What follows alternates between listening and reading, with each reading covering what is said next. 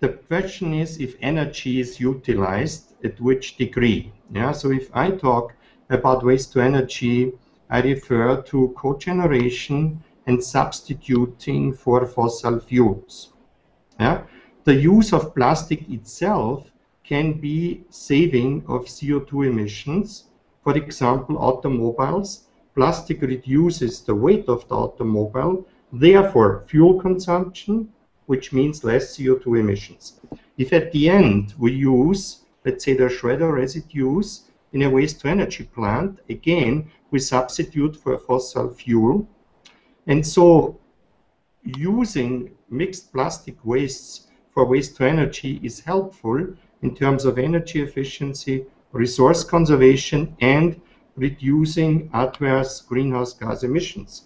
We have done the balances in the city of Vienna that waste-to-energy in Vienna is combined with district heating and production of electricity, reduces about 1.4 tons CO2 equivalent compared to landfilling the waste with recovery of some landfill gas and using it in gas motors. So 1.4 tons CO2 can be saved by 1 ton of municipal residual waste going into the waste-to-energy facilities in Vienna. That's significant. Well, I just had a question for Franz from his perspective in Europe. One common objection that I hear is that once waste-to-energy facilities are built, you have to feed the beast. And they work as an economic disincentive to increasing diversion or recycling programs. And I wonder if he has a comment relative to that and whether that's been true in his experience in Vienna. It's not true. You have to see the complete picture to not misunderstand something. Yeah? We have some big struggles in the European Union because we have countries who rely completely on landfills, and they have a very strong landfill lobby with a lot of profit, yeah, and business practices I wouldn't like to discuss. Yeah? So in these countries, the cost for just dumping waste in landfills, of course, is much lower than having proper waste-to-energy and proper recycling facilities. Now, we have built in some countries recycling facilities and waste-to-energy facilities, let's say, which would take $70 per ton, and then you have in a neighboring place, not far away, a waste dump which takes the waste for $20 per ton. Yeah? And so the waste is going to where it's cheaper. I learned in the United States a very important political statement was, it's economics, stupid. Yeah? You have to look into the economics.